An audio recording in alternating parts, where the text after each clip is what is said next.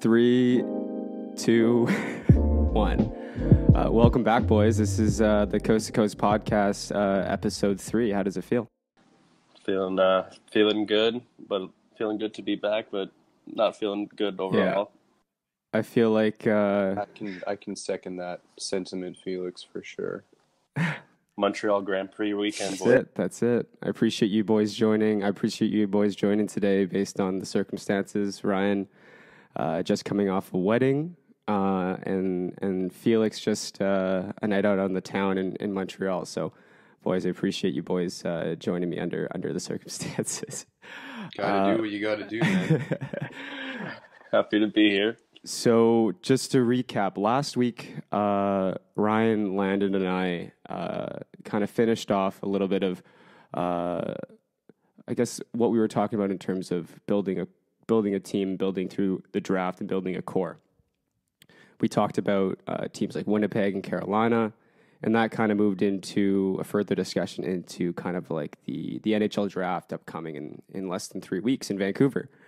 And so that's kind of going to be, a precursor to what we are going to intro today, which is, another draft preview. But one thing that, we're really excited about is we're going to get an NHL scout on as an interview next week.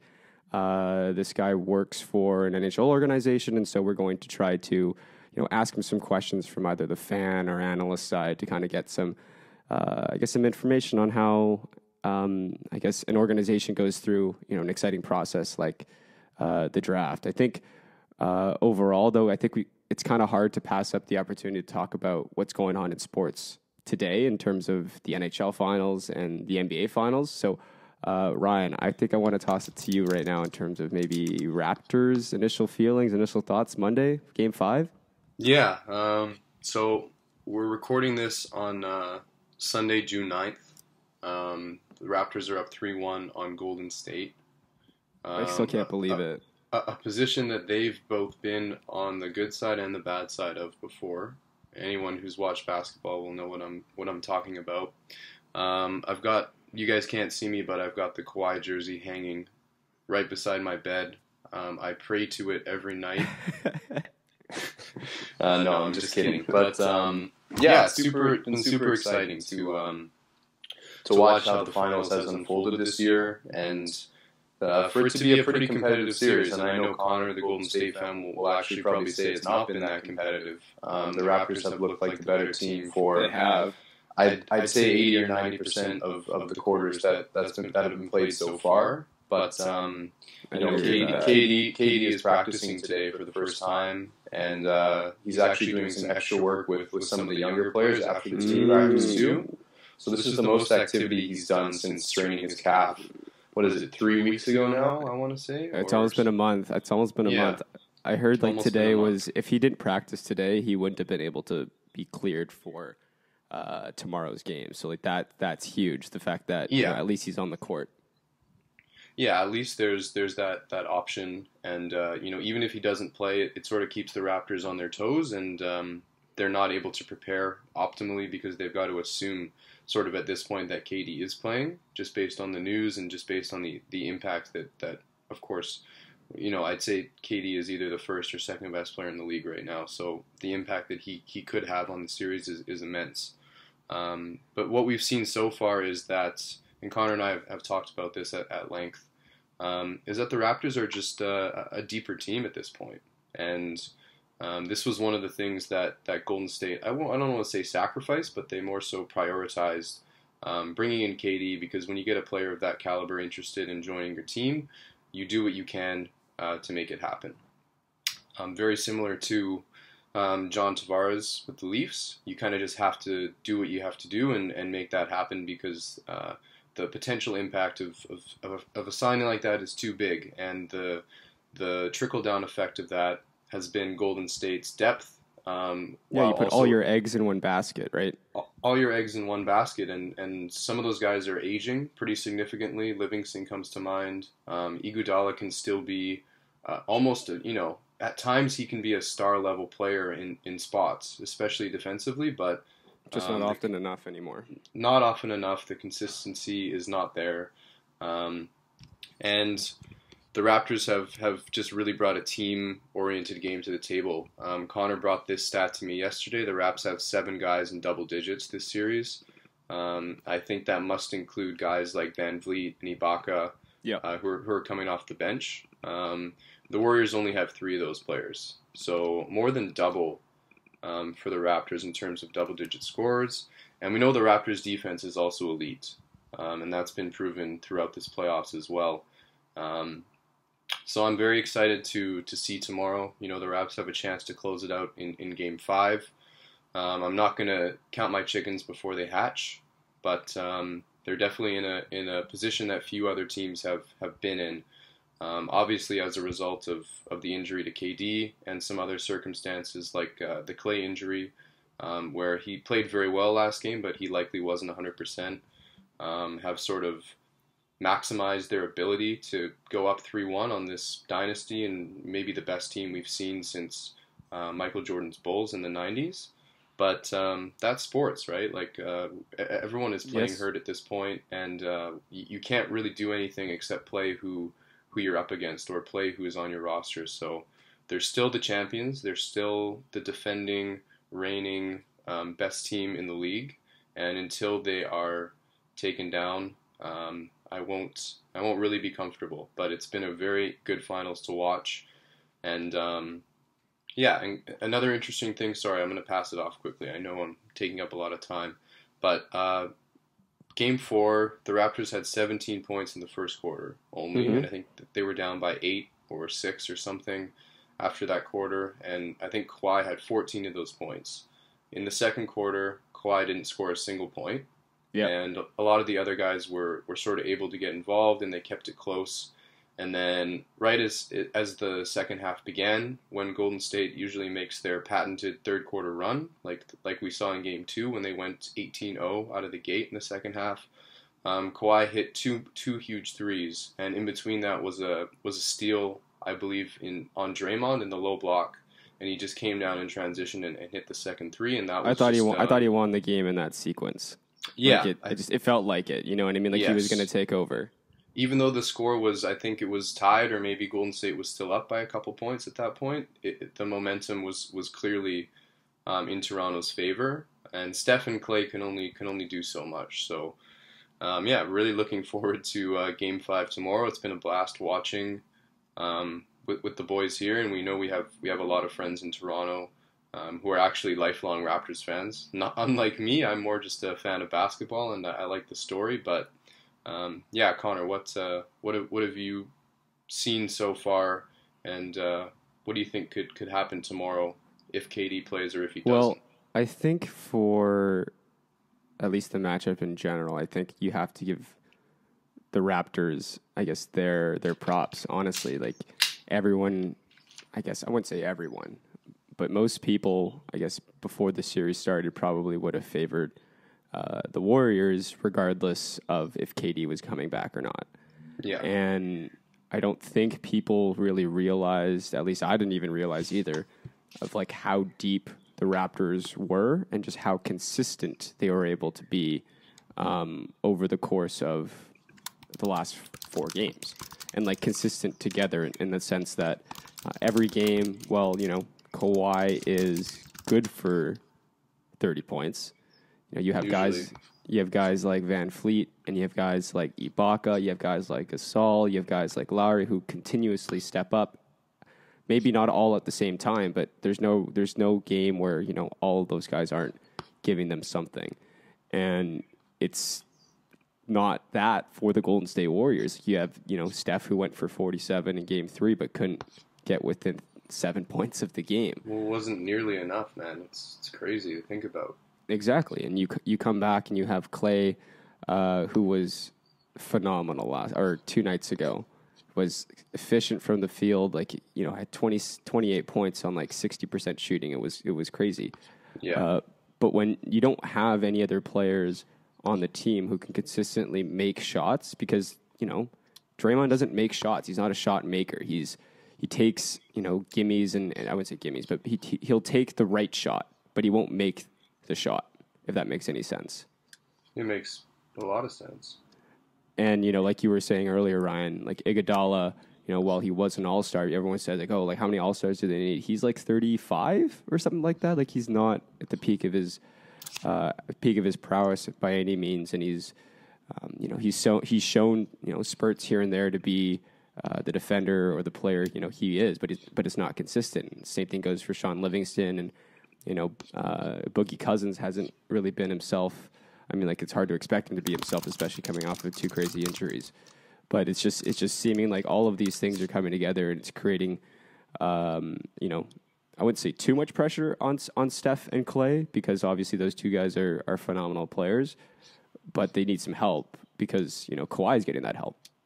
And that's pretty much it. Like Felix, as someone who I guess maybe isn't a massive basketball fan, like I think Ryan said it, like he's not a diehard lifelong Raptors fan, but as someone who doesn't really see it, but has probably felt the energy around Montreal, like it's actually been crazy how much how much support the Raptors have garnered here in the city. Like what have you thought over this run? I thought it's great. It kind of reminded me of the atmosphere we've experienced a few years ago when the Canucks were in the finals, because when was the last time a Canadian team has made it to the finals, right? Regardless of the sport. I think 2011. I think the Jays the got Jays never made it to the World Series. That was when we were at Queens, but not quite all the way. Yeah, but still, like you could see like how like the Canadians just kind of come together just to support the Raptors. I think that's cool. You definitely see an increase in Raptors jerseys, and I think everyone's just excited because it's fun. I even had a few friends that I didn't even know liked basketball get hyped about watching the game, and it's actually making me wanting to dial in, maybe watch the next game. You should definitely watch tomorrow, bro, if you get a chance. Because I do think it's great. I think it's great for the country, and I think it's great for the game too. And it's kind of and I know like I never like really watched basketball or followed it, but I do understand the sense that of expectation the Raptors had for the last few years. Like they've always kind of been relatively good in the regular season, but then kind of disappointed. And they did that big trade again. Like I'm kind of speaking out of my expertise here, but I think it's good, and I like what I see, and it's fun. Yeah. Before we move on, Vib actually, our friend Vibor Mathur, shout out Vibor. Big shout out. Proposed an interesting thought, and it's something that we haven't really had to worry about, but a tradition in most pro sports is that the winner will visit the White House. And if the Raptors are to win, do they visit the White House or do they visit JT in Ottawa? Like, what's the play there for them? Do you guys know what I mean? I think that's awesome because I don't think that's even been a thought for any major sport. I mean, the Canucks in 2011, but of course we weren't able to get it done, so it doesn't matter. But that was just a funny thing that was brought up yesterday, which I think is pretty cool. I guess we'd have to check, what the record books say in terms of, when was the last time that a Canadian team won anything? What, 93 with the Blue Jays in 93. The Habs the same year, yeah. Yeah, exactly. So, we can check, but I don't know. It's before we were born, so. That's crazy. It is crazy. It's a long 25 years. We'll see tomorrow. This podcast will come out after the game, so bear that in mind for all our listeners. I know we have a lot of devoted fans. No, we actually have none, but we're trying. We're trying hard, and enjoy the game tomorrow. We'll see how it goes. So to then transition into the hockey, the Blues and Bruins play Game 6, I believe, tonight. Yeah, Game 6 tonight. Yep, Game 6. Game 6, and the Blues can close it out at home. Which could be another big game. I haven't been keeping up with the series too much because of my recent schedule, but it seems to be a heavy-hitting series with relatively close games, except for the exception of Game S1E3. Yeah. But what do you guys think? Do you guys think the Blues can close it out tonight and, birth their first ever championship in the league? Or what do you guys expect? Connor, you can start this one off, man. Sure. I think this one's tough. Someone brought this up recently, and I kind of agreed with it. It's the sense that the Bruins, although they're still the Bruins remind me a lot of the Canucks of that 2011 series in terms of like they're gritty, but they're more reliant on their skill, whereas the Blues, a big heavy team. Everyone keeps saying that word heavy. It's great, heavy. But it's true. Like they play really tough. They make you earn every inch of space out there, and I would caution to say that they're maybe a little dirty, but I'm not accusing a guy like Ryan O'Reilly, but there are guys on that Blues team who have maybe taken some liberties. I'm thinking like that Alex Pietrangelo slash like at the end of Game 3 or Game 4, that empty netter. That was pretty uncalled for, but anyways, I think overall, I think the Blues have a good chance and should be favored to win tonight. They've played fantastic all series. Like other than their blip in Game 3, they've really played their style of game throughout the last couple of weeks.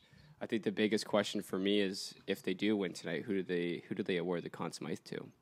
Yeah, I was actually gonna bring that up as well. I think O'Reilly is the logical choice. I mean, he leads them in points.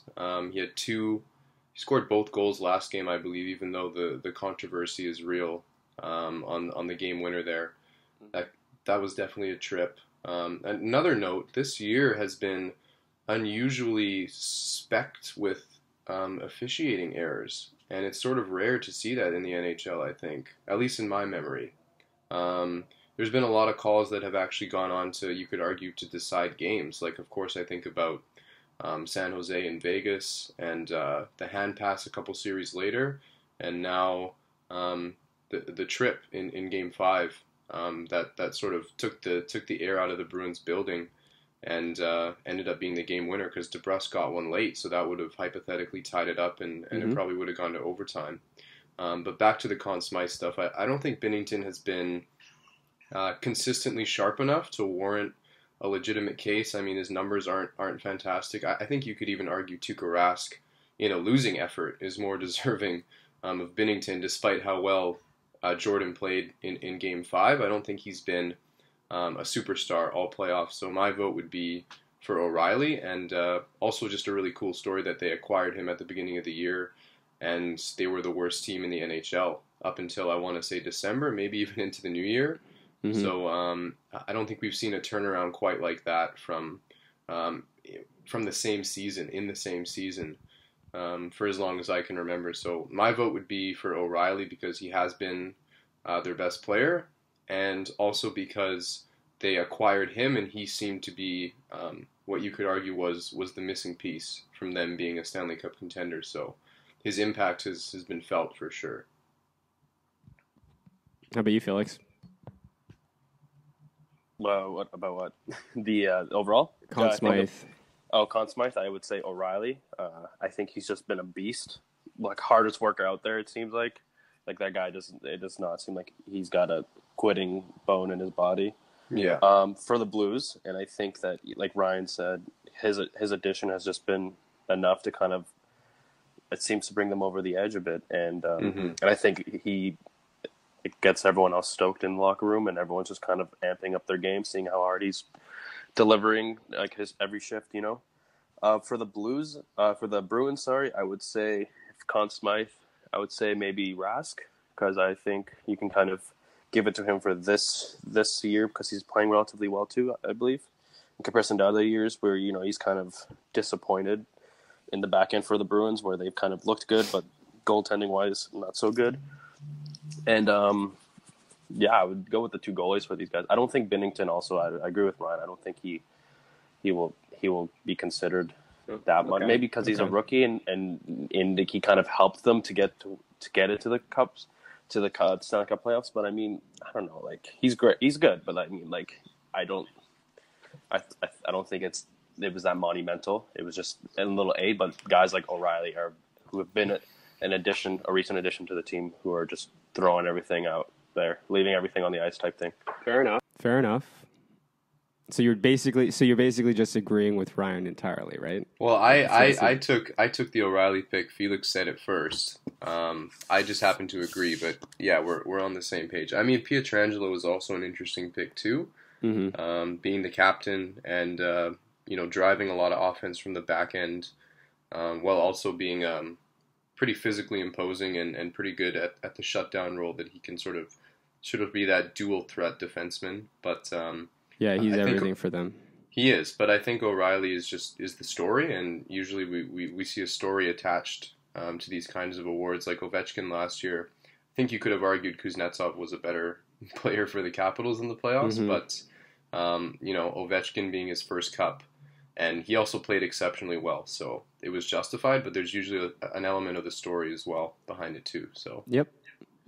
No, I don't disagree with you guys at all. It was just kind of poking the bear a little bit.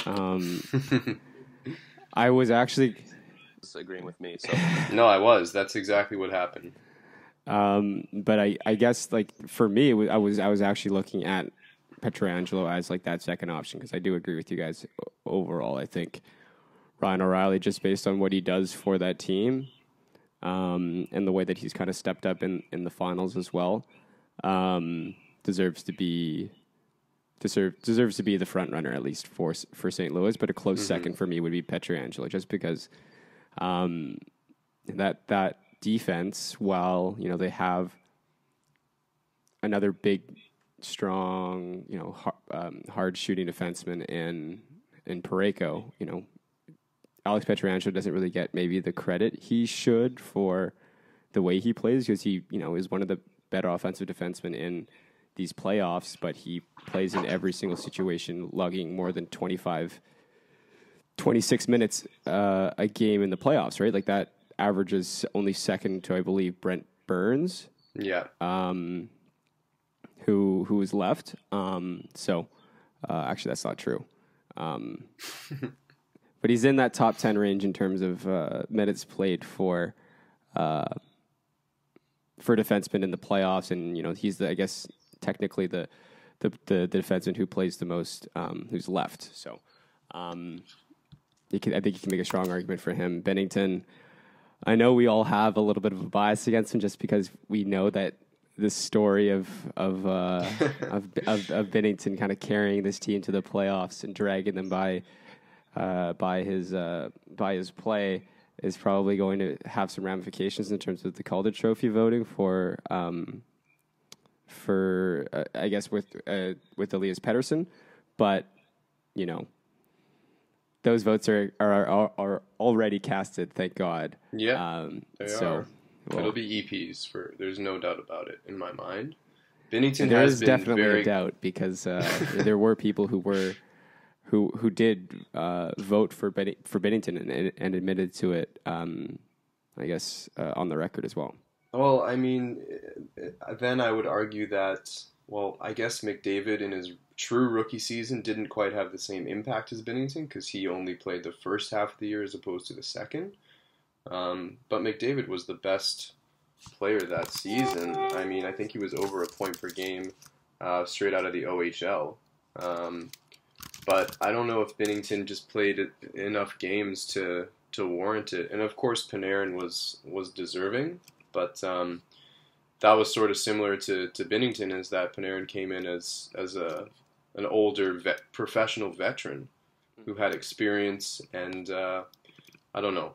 I just think Pettersson was the best rookie for the entire season.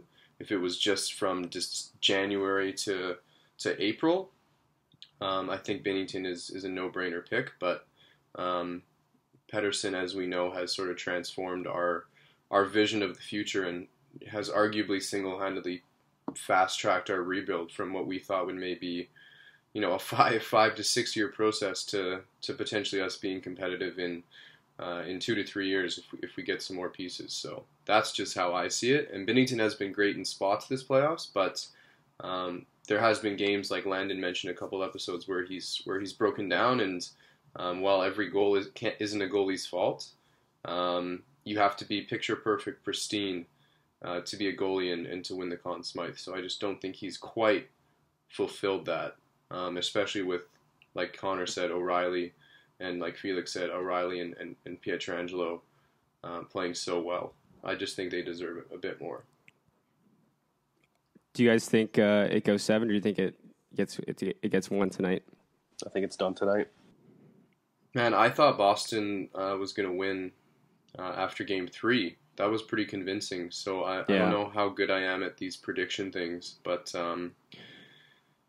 I think St. Louis should be favored, for sure. Yeah, St. Louis should be favored. NHL season ends today, boys. Calling it tonight. Perfect. We can move into our off-season stuff even quicker then.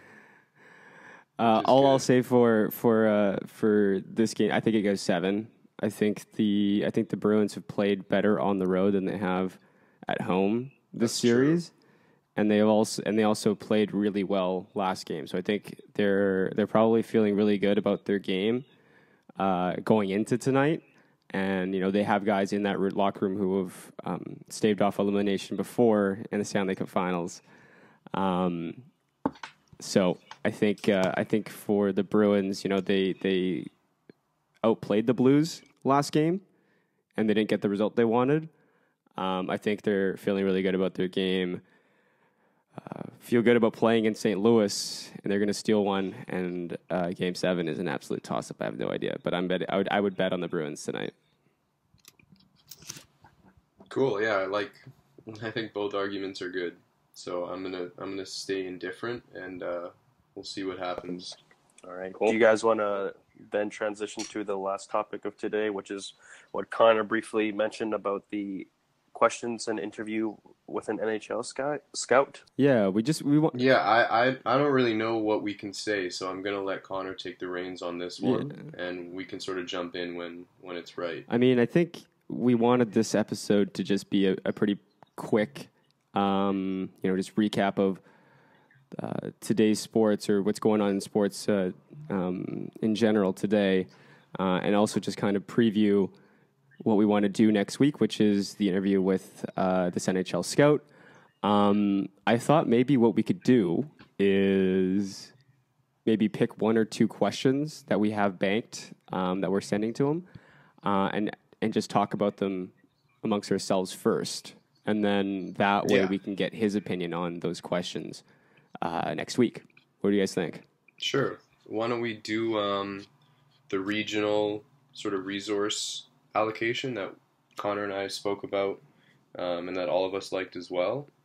And Landon had some pretty similar ones too, like about the NHL increasing or decreasing the amount of rounds. Like sports like basketball only have 2 rounds, but I believe football also has 7. So sort of what is the justification there? Is it simply the number of players per team? How do they talk about that stuff? So I'd be down to start with the idea of allocating resources. Like if you're a team, you have X number of scouts and X number of dollars and capital to sort of disperse around the world. How do you do that? Is each year different? Of course it is, but sort of how are those differences determined? How is a draft class being strong, weak, or average determined? And especially, with certain teams, like I think about Florida, being so excellent in their Finnish scouting, and you can sort of see that in their drafting as well. That's obviously on purpose, but how does that get decided? And obviously the Canucks too, with the American players recently. I think we're really building a good stockpile of USA-born players as well. So it's kind of interesting with the development team this year also having one of the strongest teams it's ever had. It's kind of interesting to think about how a scouting team plans and then executes on that plan. based on region and how much money they're going to spend, how many resources they're going to allocate to certain regions. So what do you guys think about that? So what I think I understand about NHL organizations, and this is just kind of from what I've researched and what I've heard, is that they have what's called like regional scouts. And up until recently, a lot of that density was kind of focused in North America, right? You would have a West scout, you'd have a US scout, you'd have an Ontario League scout. And, that wouldn't necessarily mean like they're just looking at, Canadian Western leagues. That it would be that guy who could go north and south of the border. So kind of, I guess, covering a certain region, irrespective, I guess, of the equator.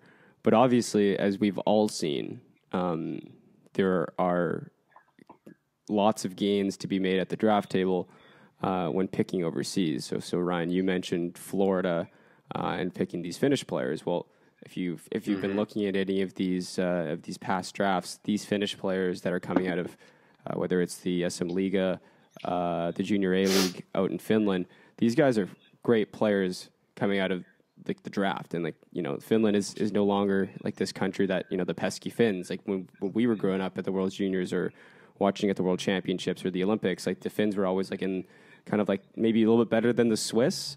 But now they're one of the best hockey nations in the world, right? So it's kind of interesting to see, I would say, now that they're kind of expanding out into, I guess, these other regions, these European regions and whatnot, just because of that fact, right? Whereas before it was very much more North American based. Yeah, I mean, they won the World Juniors this year. So if that's not a testament to what you just said, well, they've won the World Juniors, I think, the most since like 2010 out of any other of any other nation, right? So it's crazy. Country of like 8 million people. Absolutely. Hopefully, Julevi can pan out and turn into a great defender for us too, because he led them to a very convincing gold medal win in his draft year as well. So it might have been more Patrick Laine and yes, they put URV, but potentially. But yeah, no, the Finns have been phenomenal, and I guess we'll get to shine more light on it when we talk to this scout next week, which is awesome. Okay, well, yeah, I think that to me, like, that's such an interesting question because traditionally it would have been more focused in North America, but it'd be cool to ask him how the change has shifted if you need someone who speaks the language to be scouting out there, what it's like to develop, I guess, your scouting culture out in Europe as opposed to in North America, where you can check in with guys and update reports and just understand, I guess, that workflow a little bit better. So I think that's a really, really interesting question to just based on the fact that the game is growing so much, like globally. Yeah, for sure. Did you guys have one more question that you sort of wanted to highlight before that you really had in mind, or? Maybe one that's Canucks focused. I think I liked Landon's question about like when you go draft when you go draft or scout a player that either you have stake in. So if you've drafted in the NCAA or the USHL and you're going to watch them, how likely is it for you to look at other players while you're watching, say, Besser play? So something that Landon was saying, like, when you're going to watch a guy like Brock Besser, are you also watching a guy who was drafted in the same year as, like an Adam Gaudette who played in the USHL as well that year, right? Mm-hmm. I think that's an interesting question because, it comes down to, like you were saying, resources, right? These scouts can only go to watch so many games. They can only go and interview so many parents and coaches and agents. I guess they don't have agents in the USHL, but it's I guess more efficient, but it also introduces bias, and it's one of those things that, at least in the analytics sphere, they push back a lot as well. As if you only see the players, you can only see so much of the players with your eye, right? So you need maybe some type of way to sift through, I guess, the sands in the sense that you want to be able to pick apart the guys who may be NHL players and who may not be NHL players and go see the ones that you think have that potential. But overall, I think, we have drafted a lot from, or the Canucks have drafted a lot from the USHL or just Americans in general. And they're turning out to be pretty good picks. Like, Rathbone seems to had a really, really good rookie season at Harvard. Yeah, he did. Tyler Madden, exactly. Lockwood, I believe, is going back for his 4th year at Michigan. He's captain, yeah, I think. but I think, he's made it clear he wants to sign with the team. So if anyone has any concerns about the 4-year, senior thing where he could walk, well, usually that works for guys who are, high profile, prolific scorers. I wouldn't loop Lockwood into that group. So I think he would want to sign with Vancouver. And like you said, Ryan, Tyler Madden, like he had a fantastic rookie season. So it's one of those things where maybe, going to this pool is a good idea. Yeah, and I think what you mentioned before about having ways to sort of streamline the process, because there's so much more to just scouting than just watching players. I believe Madden's at the same school that Gaudette went to as well at Northeastern. Yep. So maybe if there's a familiarity with the training staff there, the coaching staff there, maybe that sort of gives you a better idea of how that player is going to develop. So there's definitely an element of familiarity and consistency that you get when you're pulling from the same region, the same leagues, and as teams develop relationships with the coaches and the people who are involved in developing the players at the junior and college level, I definitely think that gives an extra element of certainty to at least the training and the types of games and the types of matchups that those players are going to experience. So I really like that point too. Yeah, and I think in terms of trying to guide where you're going to, I guess, look, right? Because at the end of the day, most people will trust their eyes. I would say that, everyone on this podcast would say that too. Like, you would have to read or see something to believe it, right? So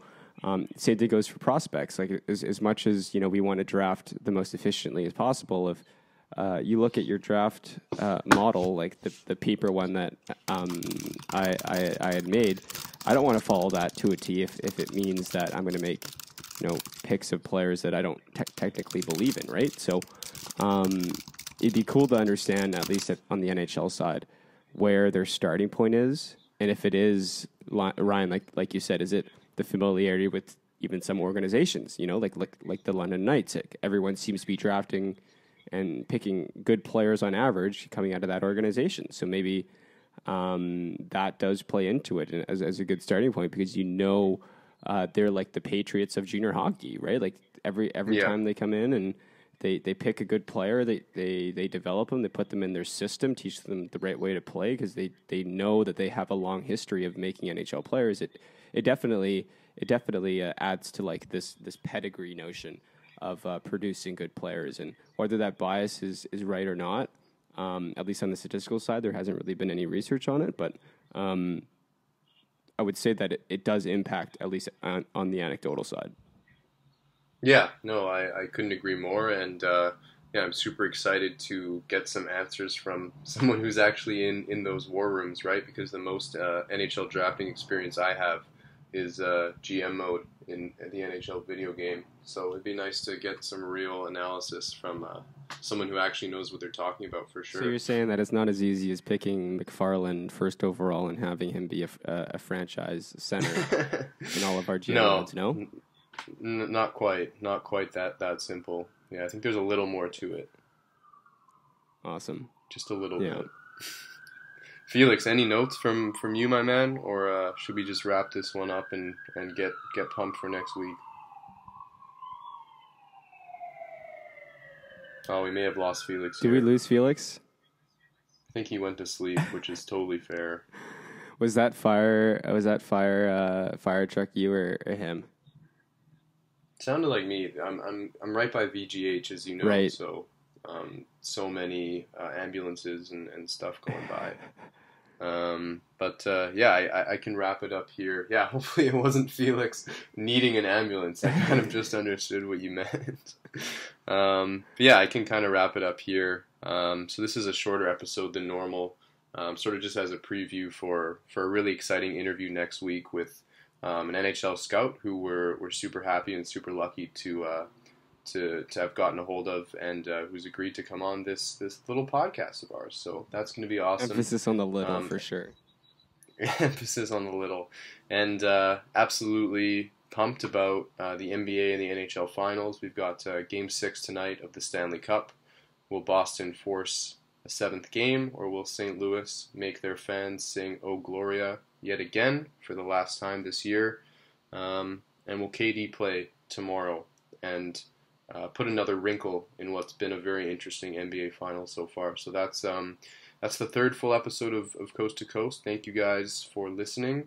And I'll throw it to Connor for any other closing comments before we sign off here. I mean, I really think, Ryan, from now on you should just open and close, because it's either your like almost like radio sounding voice, or just like your very like meticulous way of kind of weaving through topics and ideas. I think we're gonna assign those responsibilities to you from now on.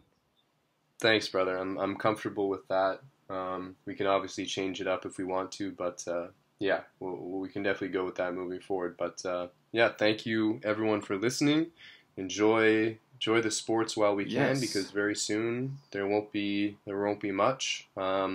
And once that happens, you can expect some awesome off-season basketball and hockey content from Coast to Coast moving forward as well. Most definitely. Thanks, everybody. Thanks, everyone. If you guys have any questions you want to submit for us to ask, I guess we can say who it is now. Chris McDonald of the Vancouver Canucks.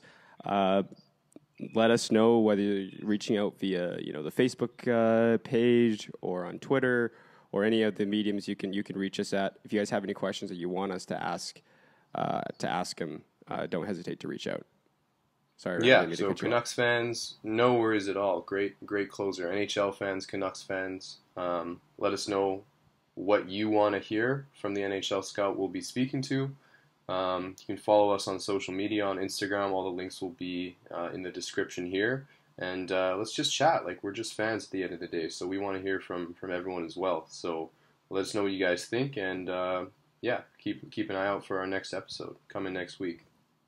Awesome. Rye, it's been a pleasure. As always. Take care of yourself, all right? You too, brother. Talk to you soon.